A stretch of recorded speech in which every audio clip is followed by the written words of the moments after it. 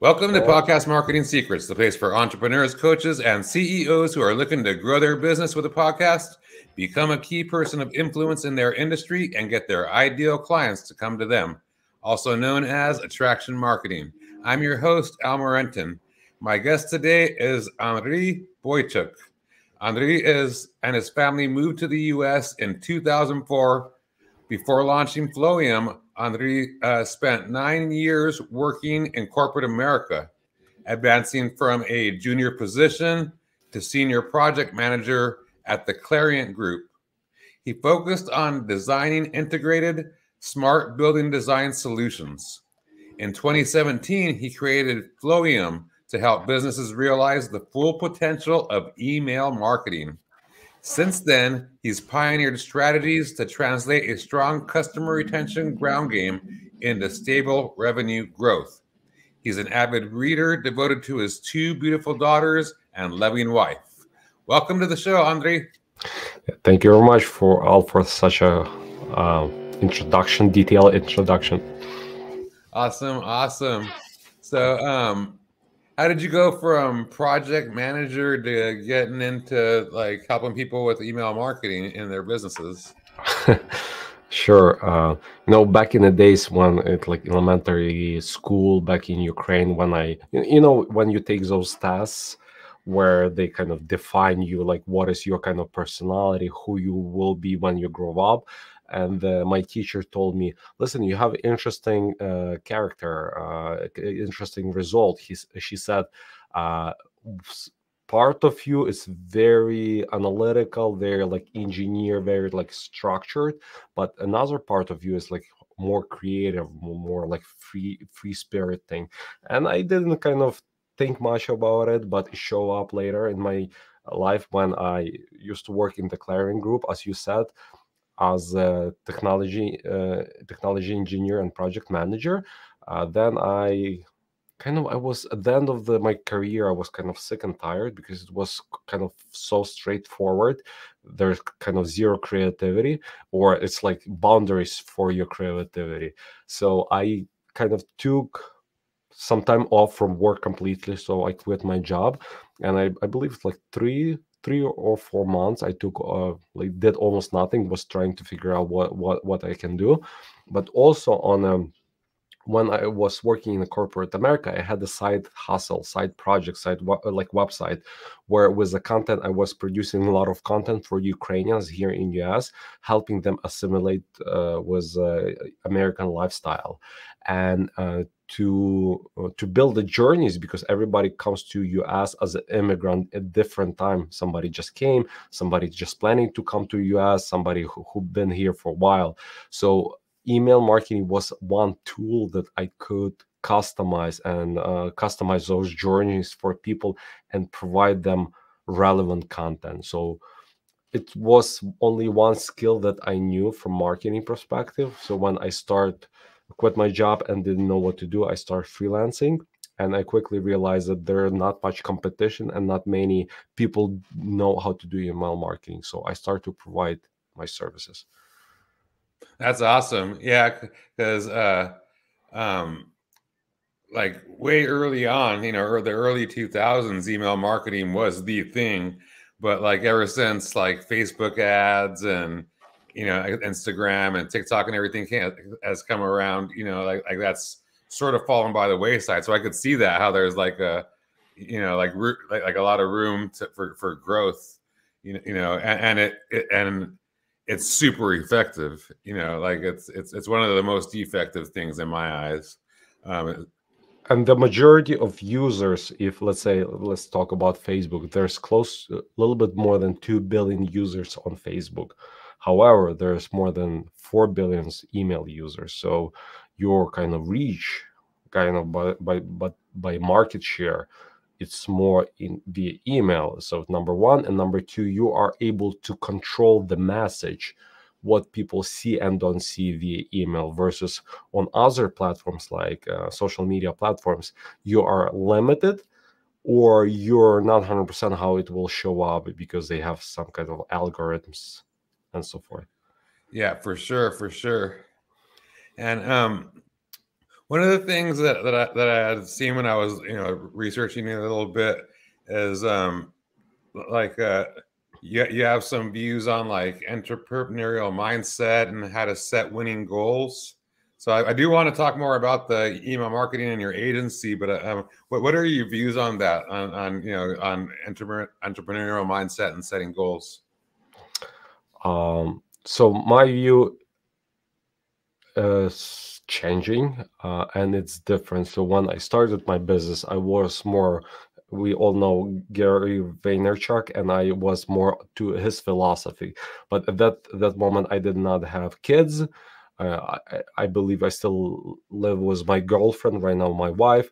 So I had more time, but not much money. So I was able to hustle, was able to give my all my time. So I had that mentality of hustling.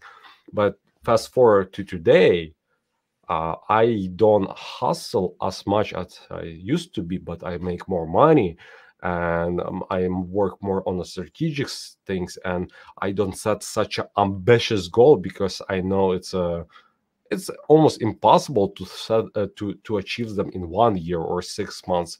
So I would say that it all depends on your stage, life stage, and your things like what's going on in your life. So this is my take. I know it's not clear answer, but I don't want to recommend somebody who in their like 50s and they have 4 kids and wife and dog and mortgage to pay. And I will say like, hey, take a leap of faith, quit everything and start something new.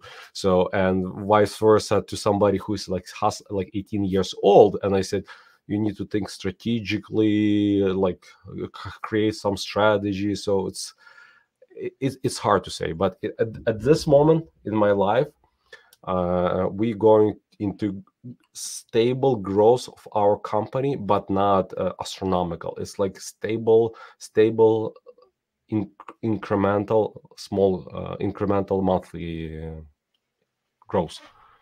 That's awesome. Yeah. That a lot of times that's the best way to do it.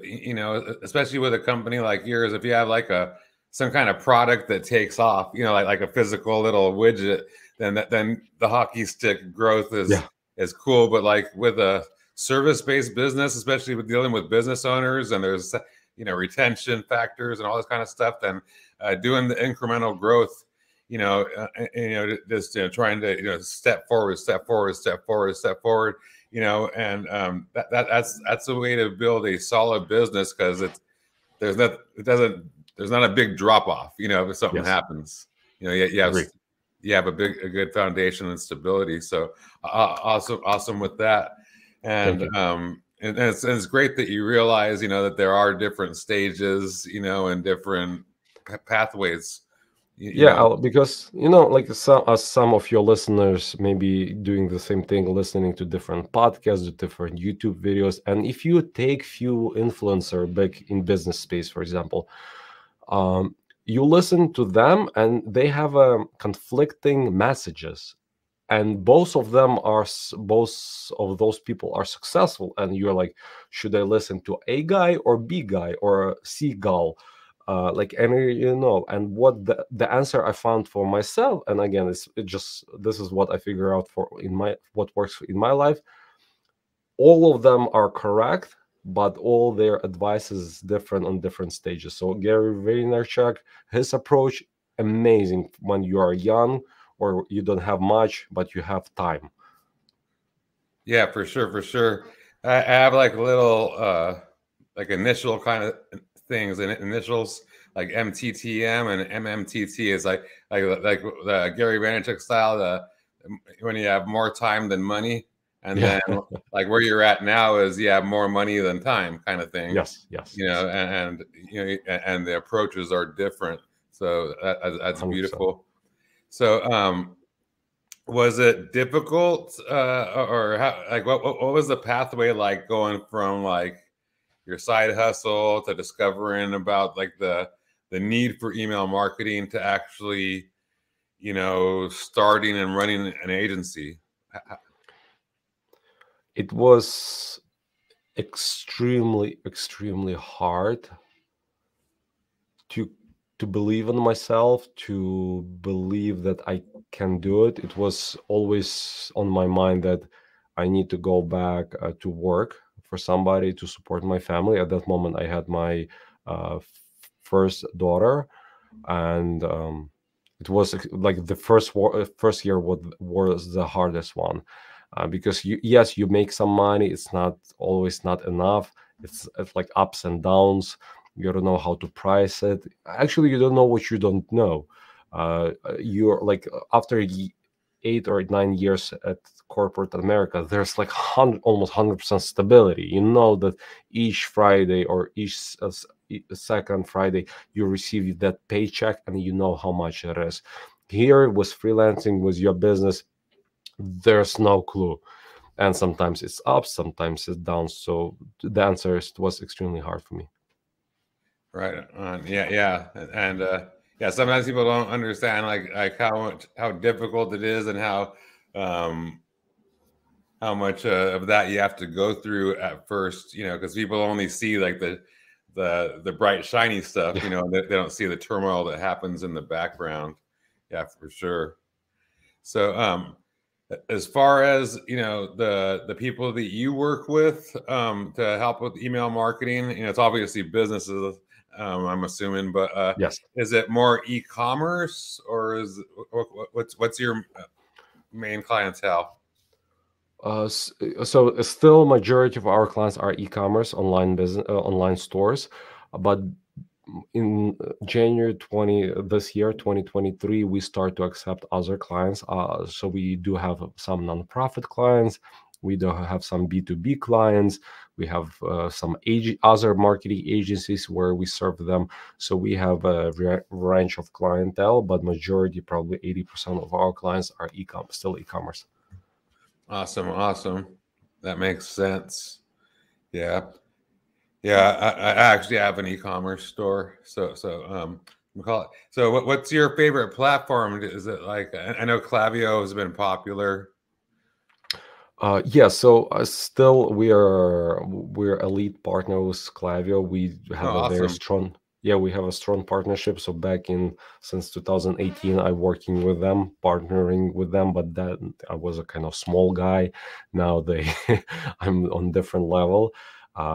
So still Klaviyo, but we do work with other platforms as well. So I know that SendLane is pushing hard to have their own space in the market, and they have a pretty good tool.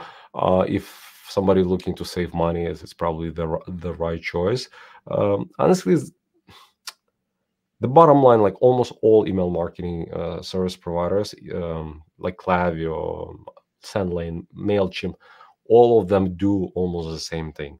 But the how you do and what you can do inside of them differs from platform to platform. And I mean, when you pick, you need to check if they fit all of your boxes. Nice. And then like besides,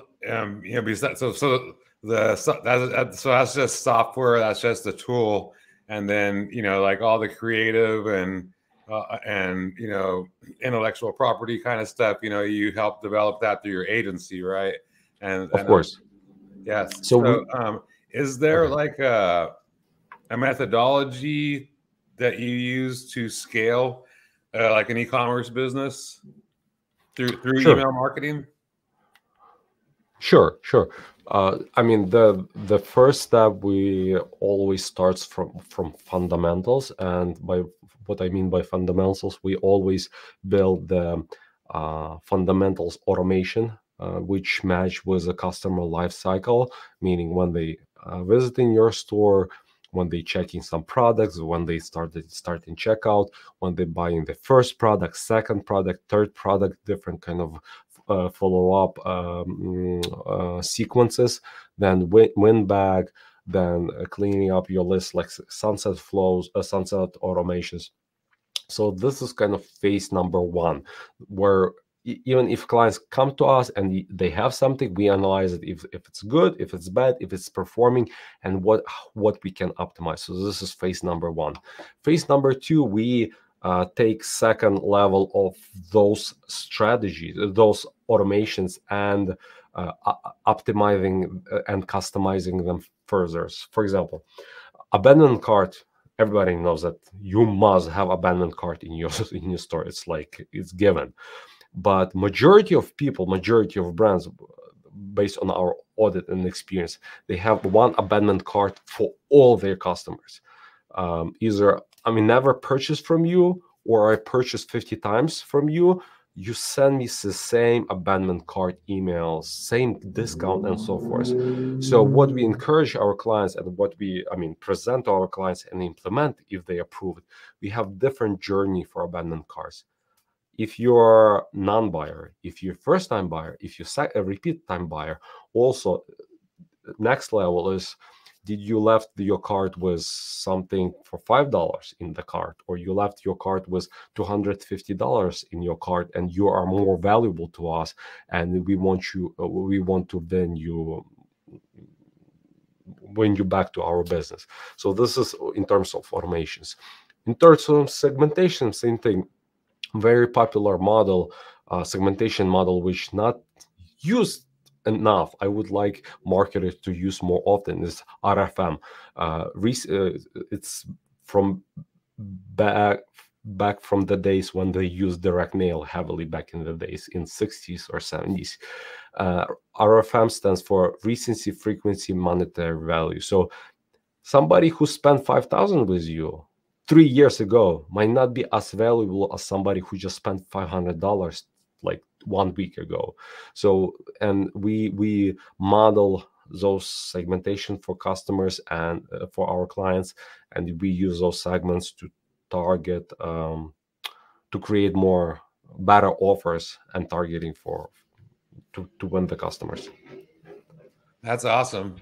Yeah, and that's definitely something that a business owner, especially an e-commerce business owner, typically, like 99.99% wouldn't be able to do that. All the different segmentation and all the different things, to break it apart like that, and they shouldn't be. It's time it's because especially if they're in the more money than time thing. They need to focus on their product and their being a thought leader and doing all these different things, and hire out to someone like you for sure, especially when somebody that understands the importance of all those things that you just mentioned, for sure.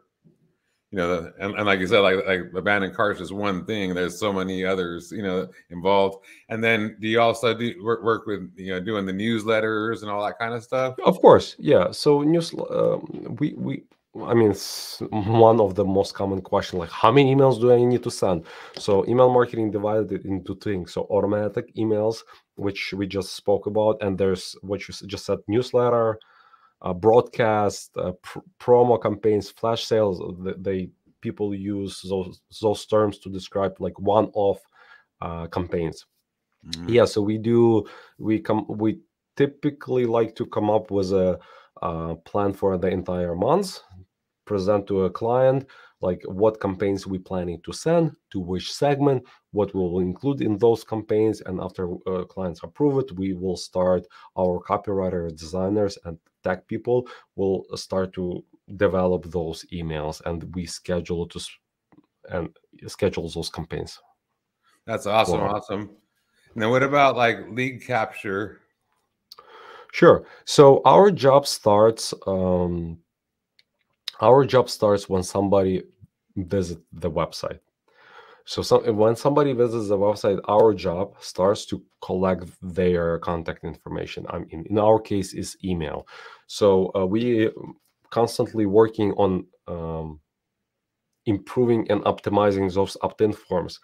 And actually website in general, because in most cases it's like pop up 10% off and that's it. I do understand the e-commerce brand owners don't have much time to develop the nice pop-up, optimize it, but the conversion should be like around 4.5%. meaning somebody visit your website and they left the email. And what we typically see when we come to work for clients is around 1 to 2%. So there's like almost 100% growth when we start working with them. So we add embedded form in different places on the website. We add strategically the pop-up forms. We add different flyout forms. So we do add more option for people to leave their email.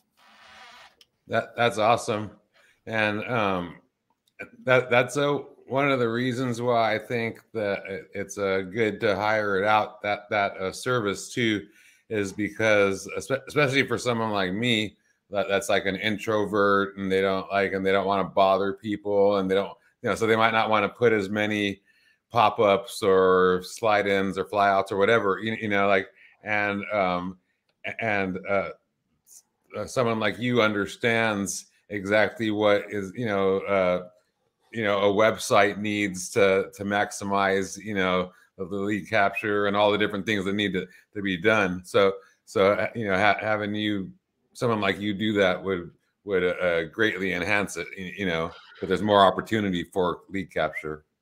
So when we hear that from clients, like, I don't want to bombard my clients, I don't want to like show them so many pop-ups, we always say, is your ideal client profile is you or somebody else? And the answer is sometimes like, no, somebody else. And like, here's the answer. Like, if we design all strategies based on your profile, the strategy will look much differently. If all of your clients are introverts, maybe I will agree with you that pop-ups might be overwhelming for them.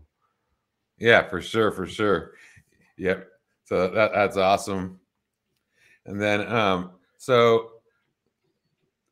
with do you do like any kind of like paid advertising to drive people to like landing pages or to things like that? Have you found that to be beneficial or no?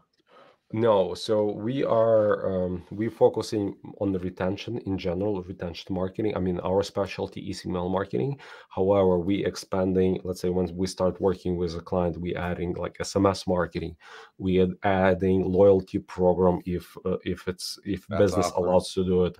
We adding like subscription things, a subscription part of the business. So we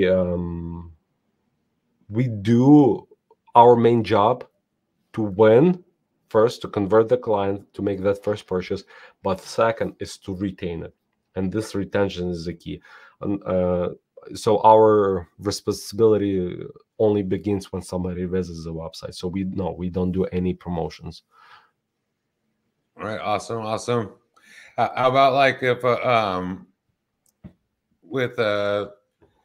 if the person has like a YouTube channel or something like that, do you put like a link over to join the newsletter list or something like that in the notes? Sure. So we do. I mean, when we start working with a brand, we have discovery, and we trying to learn as much as possible what they have, what they're leveraging. Sometimes our clients have big, as you said, YouTube channels, or they have big Instagram, and what they typically do, they just link back to their website. And this is where we recommend saying, listen, let's come up with some lead magnet. Let's direct them to landing page to download this lead magnet. Let's segment where they came from, YouTube, Instagram, TikTok, because those people are different. Like, they are, maybe demographic is different, their needs are different. So yes, we do recommend, but again, it's up to client. Since we are not controlling their YouTube or Instagram, we can only recommend, but we cannot enforce. But we help them with lead magnets. We are able to create lead magnets for them, and optimize their website, so more people downloading that specific lead magnet. That's awesome. And then you're able to have the system to actually deliver it to the of course, yeah, it's part of our job.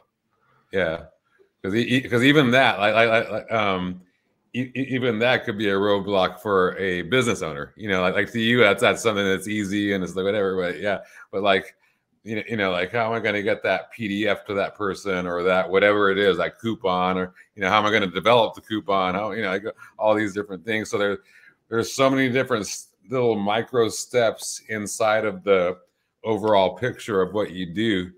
And that's why someone that has a business like yours is so valuable. Like I was, I mean, I'm going to a local gym here. It's a very small gym. It's not like big franchise. And we're working out in a group of 10, 15 people. And today I'm like doing one of the exercise, and coach passes by and say, listen, you're putting your back too much, you're swinging your back too much, you can hurt your back, so do this way. And he kind of, as a professional, he noticed right away. So me as a rookie, like I have no clue what I'm doing. I'm trying to what he showed I'm doing, but I'm not doing this kind of 100% correctly. So same thing, it's you can learn email marketing. There's a bunch of YouTube videos. We provide a bunch of YouTube videos, and it's not always the right move to go and hire somebody. Maybe your money does not allow, you don't have enough revenue.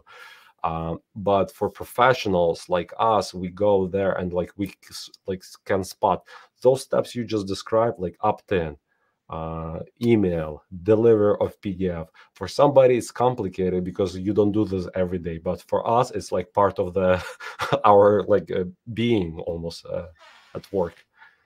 Yeah, that's awesome. Yeah, and that was a great analogy, especially for someone like me, because I owned the gym for 28 years. Wow, really? Yeah. Wow. Yep. So what is I saw this term on your website, I believe, and lifecycle marketing. So what is lifecycle marketing, and how can like an e-commerce business use it to leverage for growth? Sure. So it's always a challenge when you have some product, let's say a mattress, and it's hard to do the life cycle for this kind of customer, but still you must do it, but your life cycle would be much longer. So it means somebody just heard about you, they aware about your company, your brand, your product, they visiting your website, they, in the next micro commitment, they subscribing for your newsletter, they receiving your emails, they kind of learning about you, you educating them, then they making first product from you, then they leaving a review or not, they recommending to your product to their friends, then times passed, and the goal here, like to nurture them, is like to retain them, nurture and convert them back to buy again from you. So this is kind of like full circle. So where you started, you kind of end, and you want to keep repeating this circle, because only in general, only 20% of your first-time buyers will buy again. So you kind of missing 80% of customers. And I mean, you can play with the number, and you have to work hard to increase that 20% to 21, to 22, to 25, and so forth. So that life cycle is extremely important for business growth. That's awesome. Yeah. And you always hear like it's cheaper to resell, a current client than to get a new one. Correct. But people don't practice what they preach, because they're always going after new people and not paying attention and trying to retain. So I love that your main focus is, or one of your main focuses is retention and that life cycle marketing, because that's huge. It's huge for me. I could attest to it. So my few cents about that. So I'm not saying like you should not acquire and only retain, for example. It's impossible. Yeah. It's a process life of the business. Some clients will either stop buying from you because they move to different company. I don't know, you did something wrong. So you always need to acquire. But nowadays, with this kind of economy, you need to focus also on retention, because what I noticed during good economy, everybody gets lazy. Everybody screams about bad economy, but I think bad economy makes us stronger, and good economy makes us weaker.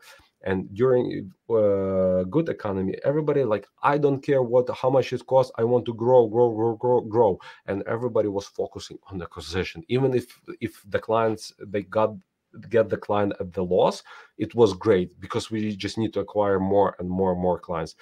We even work with some Fortune 500 companies, and we know, no, I'm like Fortune 5,000 companies, and we saw that they were acquiring heavily, losing money on the client, and they had close to zero email marketing, close to zero retention marketing. So this is not healthy business. So my recommendation: do your acquisition, but also focus on retention as well. Yeah, for sure. And yeah, so it's not one or the other; it's both. Correct. Correct. Yeah, and I saw that with people that I was in masterminds with, in the past, where for gyms, and and it's a little different, but it's the same principle, where they were always doing these crazy promotions and bringing in like crazy, like 50 people, like CrossFit style gyms, not the big ones, the more of the studio kind of things, and like every month bringing in 50 clients, and it's like your place is only so big. They must all be leaving every month. So and like me, I would get like maybe 10 people a month, but I had crazy retention. And I actually had like you were saying, the incremental growth. It wasn't this huge thing. It was just like boom, little bits at a time, and you become comfortable. That's awesome. Yeah. So yeah, thank you for sharing all these insights. I really appreciate, all of this, because I don't think people, number one, understand how effective email marketing is, and then number two, like, understand how much of it is involved. It's not just like, what should I send today? Let's, hop in MailChimp or whatever it is they're using and send something out. There's so much thoughtful process and so many different areas, like you said, from the basics, like the abandoned cart and all, asking for a review and all those different things, to the newsletters and sales and all that kind of stuff. That's awesome. Is there like one thing or one key takeaway that people should take from this interview? Sure. If you don't have email marketing in place, don't stress enough. Don't think that you need to hire a freelancer or somebody like our agency to do email marketing for you. My always recommendation: have that at least one opt-in on your website where people actually can leave your email to receive something from you, and create at least one automation. When they opt in, you welcome them, like, thank you very much for signing up for our newsletter. And the last thing is to do at least once a month updates about what's going on in your company. So send that. Even if you have 30 people on your list, just train yourself and do that newsletter. You never know, maybe 3 of those 30 people will become your clients, or maybe they know somebody who will become your clients. And what we found, especially for B2B, what mostly click, not what you sell, not what service you provide, but kind of personal stories, like something what's going on in your life. People click with that, and then they want to do business with you. That's awesome. Yeah, thank you for that. And thank you for coming on the show. I really appreciate it. What's the best way for someone to get a hold of you, or even just to follow you if they're like interested in, finding more about you? Just go to flowium.com. It's FLOWIUM.com. We have a bunch of ways how to opt in or contact us. But if you want to personally reach out to me, I'm very active on LinkedIn. This is just first my Andriy Boychuk last name. I'm sure it will be somewhere under or above this video interview, my first and last name. And yeah, just contact me and I'll reply to you. Yes, for sure. Awesome. Yeah, and we'll be sure to include your links and stuff in the show notes, for both the video and audio. So, and thank you again for coming on the show. Thank you. Thank you for having me. That concludes this episode of Podcast Marketing Secrets. This is Al Morenton signing off. I hope you have a successful day.